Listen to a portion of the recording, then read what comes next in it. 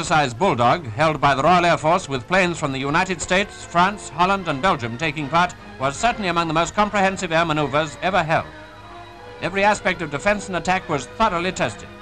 Here, night bomber crews are being briefed for a mock raid. The target are the lock gates of the Royal Victoria Lock. Your form of bombing will be simulated attacks using F-24 vertical cameras. The Lincolns took off to plaster their imaginary targets with camera bombs. All the way, they were to come under attack from fighters and ground defenses along the European coast.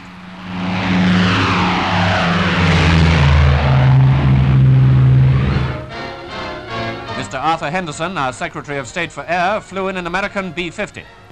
The mass daylight attacks by fortress crews were among the most spectacular of the war. Now the boys are back with super and even super force.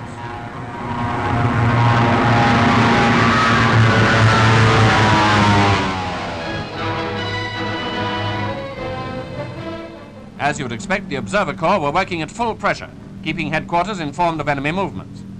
The oncoming formations must have reminded them, as they did us, of the war days.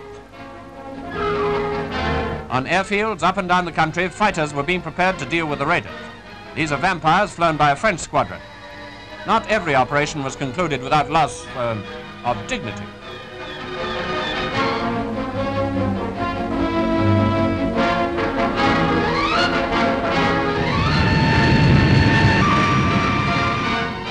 Dutch pilots had their game interrupted.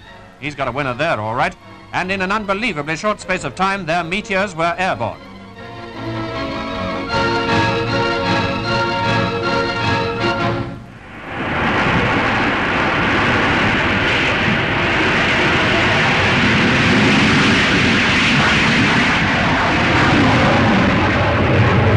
Airfields were among targets duly pranged, and only very active work by the crews can deal with low-level attacks like this.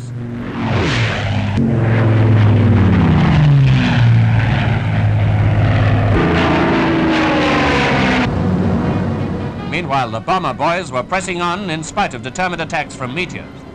In fact, every bomber which set off on a mission was given a very rough passage, with the fighters pulling no punches.